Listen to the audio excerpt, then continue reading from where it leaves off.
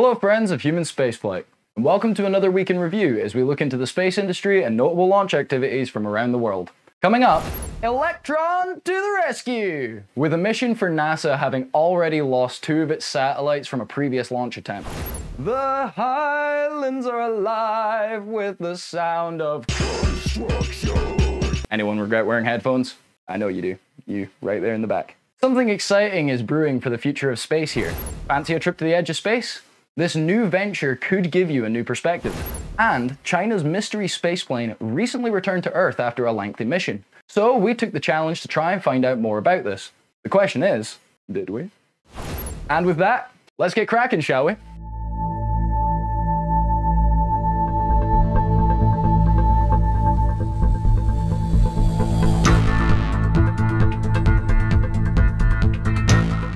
NASA's second TROPICS mission, dubbed Rocket Like a Hurricane, saw Electron poised for launch from Rocket Lab's Complex 1B Mahia Peninsula, New Zealand earlier in the week. So what does the TROPICS acronym mean? I thought you'd never ask. Time-resolved observations of precipitation structure and storm intensity with a constellation of small sats. TROPICS. Lifting off at 1 PM local time, the 4th Rocket Lab launch of 2023 saw Electron roar skywards with 2 CubeSats enclosed in the payload fairings, with a total payload mass of a tiny 10.68 kilograms. This was NASA's second TROPICS mission. Sadly, TROPICS-1 failed to reach orbit on Astra's rocket 3.3 back in June 2022. Despite this, the remaining 4 CubeSats will still provide detailed observations of tropical cyclones compared to traditional observation methods. Passing max Q just over 1 minute into flight, and all was nominal here with the ascent. At 2.5 minutes into the dash to space, the first stage main engine cut off, followed by stage separation and ignition of the second stage Rutherford engine. The fairings were released just over 3 minutes into the mission, exposing the CubeSats to the vacuums of space. At almost 7 minutes into the flight, the second stage jettisoned 2 depleted lithium polymer batteries that power the Rutherford engine's electric pumps. This is done in order to reduce vehicle mass as it escapes Earth's grasp and heads to orbit. 2 minutes later, we saw the second engine cut off before the kick stage took over to fulfill the final steps of taking the payload to a 550-kilometer low Earth orbit. After approximately 20 minutes, the Curie engine ignited for just over 2 minutes to reach the target altitude before the payloads were successfully deployed some 33 minutes after liftoff. Part 2 of the TROPICS launches, dubbed Coming to a Storm Near You, will launch no earlier than May 16th. Buy your tickets now. Located in the Scottish Highlands is Sutherland Spaceport, previously known as Space Hub Sutherland. Owned and operated by Scottish launch provider Orbex after signing a 50-year lease on the site in early 2022. Finally, groundbreaking began last week to build the first UK mainland vertical launch site, and a first for Western Europe, although Saxavord is also currently under construction. As you can see in these images provided by our good friend Space Nessie, and also this footage shot at an earlier time by our editor RichLB. There's not much to see just yet, but watch this space. And be sure to give Space Nessie a follow whilst you're at it if you want to stay up to date as things happen on the ground. When we talk about space and how we get there, our minds generally drift towards rockets, right? Sure, there's also space planes too, and of course let's not forget the iconic Space Shuttle. Other players have popped up over time too, Reaction Engine's very own Skylon, Virgin Galactic's Spaceship 2, just to name a couple. But did you know there's yet another way? Perhaps even a simpler way? So let's think back, if you will, way back, before even the Wright brothers invented their wondrous flying machine. Pretty much all we had before that were hot air balloons. Filled with lighter than air gas, they used it to generate lift from the ground. These eventually evolved into dirigibles like the Zeppelin. These giant ships used hydrogen, which is the lightest gas of them all. However, after what happened with the Hindenburg, it was suddenly decided that perhaps helium should be used instead. Less, boomy that way, I guess. Though with the advent of the airplane, that pretty much saw the end of the balloon era, apart from things like weather balloons and whatnot. And if you plan a balloon flight really well, you can reach quite far up in the outer layers of the atmosphere, nearly all the way to space. Back to present day, and what if we told you that you could take a balloon ride up to space? Would you do it? Let me know. Tell me in the comments down below, I'm really interested to hear about it. Personally, probably, actually, that would be really sick. Space Perspective is a company that is offering just that, a balloon ride up to space. Headquartered at Kennedy Space Center in Florida, they offer the smoothest ride to the edge of space, more specifically to the altitude of 30 kilometers, roughly some 100,000 feet. The spaceship Neptune's balloon is filled with hydrogen that is made from renewable resources. The capsule carries 8 passengers and a pilot, all in luxury conditions. So, how much does it cost? The tickets for this journey will be about $125,000 each. The flight itself is 2 hours on ascent and another 2 hours at the peak of the ascent spent watching the Earth go by, and then another 2 hours descending back down to the Earth. So, all in all, a much longer experience when compared to the short-lived profiles of Blue Origin's New Shepard or Virgin Galactic's Spaceship 2. Though it's also worth noting that both of the aforementioned profiles have a higher altitude reached during their flights. Neptune itself is launched from a 100-meter long ship in the Gulf called the MS Voyager.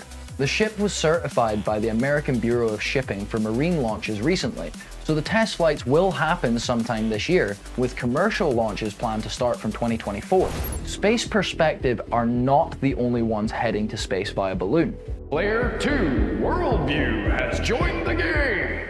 Currently taking reservations for future rides to space from the 7 destinations around the world: Grand Canyon, Amazon rainforest, through the Northern Lights of Norway, Giza in Egypt, the Serengeti Kenya, Great Wall of China, and finally the Great Barrier Reef Australia.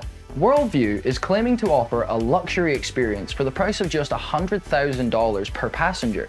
Although not pocket change compared to, say, an $82 million ride to space station aboard a Soyuz or $52 million on a Dragon, it opens space to a new class of people. No longer is space for the super rich or the government. But considering how many people climb Mount Everest yearly at an estimated cost of around $60,000, it's a steal to experience the overview effect. And that is Worldview's mission, to allow as many people as they can to experience the overview effect. Worldview and Space Perspective are both American companies located in the US. Is the balloon flight business only for the businessmen of the New World? No worry, Europe is not left behind here. Player 3 has joined the game! The French Zefalto company is also creating a similar flight profile, a balloon the size of Sacré-Cœur of Paris. Indeed almost heart-shaped. 6 passengers and 2 crew members on board of Celeste, the capsule with luxury conditions. Pre-reservations is available for €10,000 and the ticket is barely €120,000. For that price, the travelers get a world-class panorama of 25-kilometer altitude, a total of 6 hours of flight, and selected delicacies from the best French chefs with top-quality wines to taste. Their first spaceport will be in Toulouse, and Zefalto is planning to open further spaceports in North and South America, in the Middle and Far East, and in Australia as well. From a technological point of view, all 3 space ballooner companies offer a different solution for the landing. The Space Perspective's Neptune is splashing into the sea, while his Worldview Explorer reaches denser atmosphere. On the way back, it is released from its carrier, temple-sized balloon, opens a parafoil and descends with that. This solution helps to aim the targeted landing area near the spaceport. Zefalto's Celeste has airbags to cushion the landing on the ground.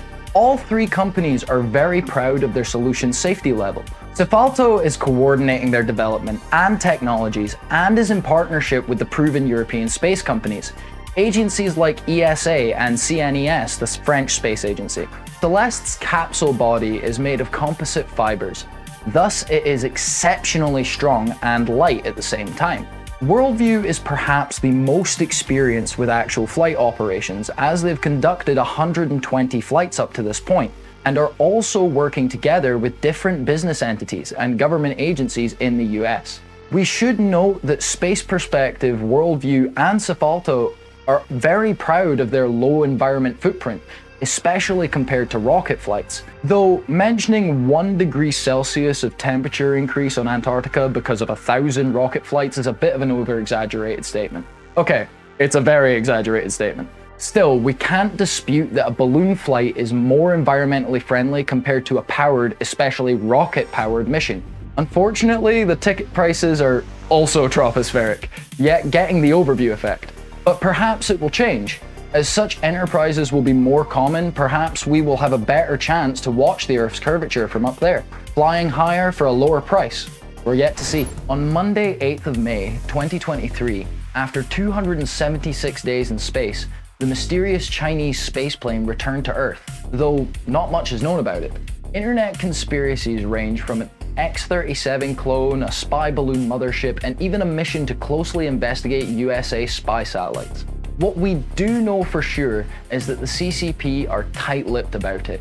So tight-lipped, they did not release any official pictures of it. Our team looked high and low for information regarding this spaceplane, and from what we can tell, it's likely a clone or very, very similar to the Boeing X-37, often called the OTV, an acronym for Orbital Test Vehicle, the US's very own secret spaceplane. Although the United States Air Force are a little more open with sharing pictures of it, the X-37 has been just as mysterious and surrounded in rumor as the Chinese counterpart. Well, that's a wrap for now. Not many launches to cover again this week. Thankfully though, there is always plenty of other amazing news out there to share with you.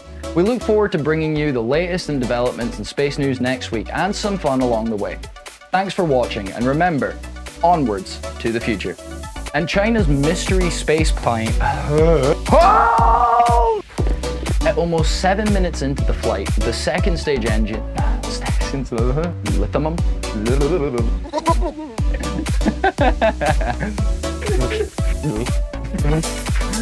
There's cake? It's a lie.